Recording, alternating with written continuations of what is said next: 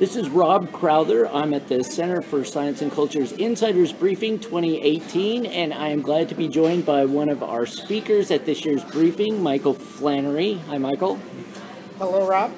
Michael's a senior fellow here at the Center, and he's also the author of a new book called Nature's Prophet about Alfred Russel Wallace, who some people may know his name but not know a lot about him. Why don't you tell us just a couple of the big highlights of Wallace and why people should be interested in him?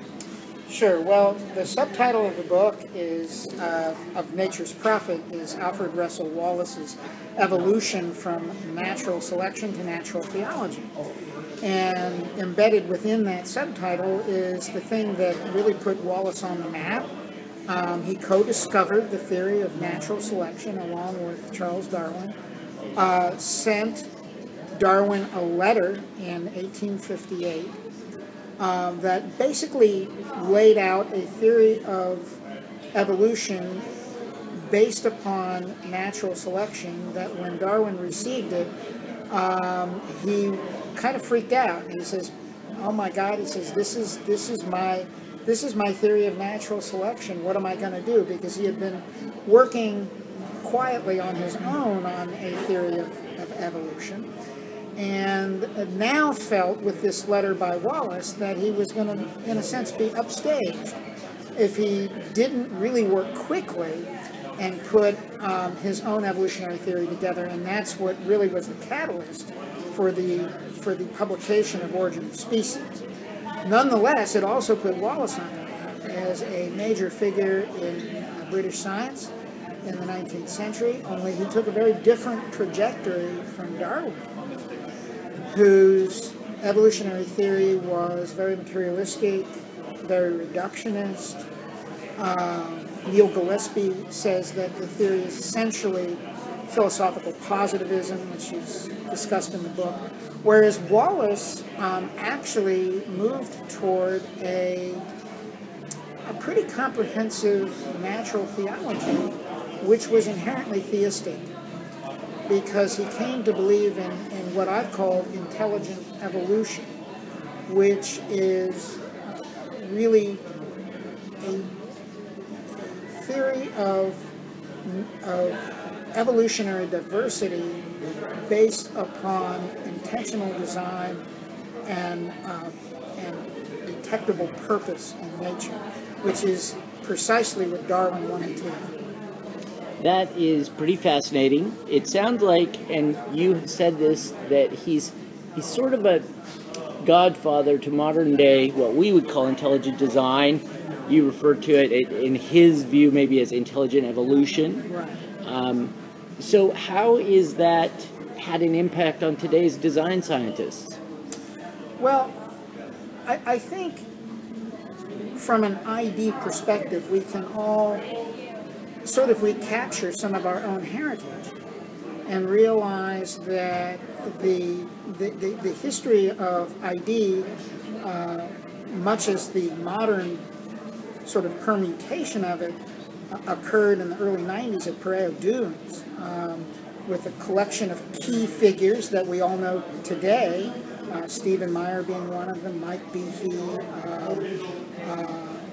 and a great many others, Jonathan Wells, that even before that Parejo Dunes meeting, I would say very much at that meeting, when they gathered together to look at sort of reconfiguring the science of life in terms of intentionality and purpose, and intelligent design, literally. I think very much the ghost of Wallace was at that meeting. Yeah, it sounds like it. And I think the heritage of modern evolution does not need to be placed in a corner as though Wallace, as though Darwin was the only one that had an answer to how evolution took place. Wallace had a very different view, and it's a view that, as I explain in the book in the later chapters, was carried forward well into the 20th century and even to today in today's modern ID theorists, which hold what I would call very Wallaceian views. about the nature of life and about the nature of the cosmos. Well, it sounds very interesting. It's your third book on Alfred Russel Wallace. Yes. And what were the first two? Well, the first book is an abridged edition of The World of Life, and it's how Alfred Russel Wallace's World of Life challenged Darwinism. And it's a book that carries a foreword by William A. Dembski. And the second book, that lays out with a contextualizing essay, really in Wallace's own words, through the world of life, his view of intelligent evolution and intelligent design. Now, for a basic biography of Wallace, the Discovery Institute published a few years ago, Alfred Russel Wallace, a Rediscovered Life. And that is a biography of the life and times of Alfred Russel Wallace. And now with Nature's Prophet, it's a book that's really about Wallace's ideas and how his ideas fit in with the developing science of the day, and how Wallace really became a rebel against the movement of evolution towards a materialistic and reductionist viewpoint. So those three books will tell you all you need to know about Wallace for now. Thank you very much. The book is Nature's Prophet. It is coming out. Oh, it is out. It is out. You can get it now. It's available at discovery.org in our Discovery bookstore. Also on Amazon.com, of course.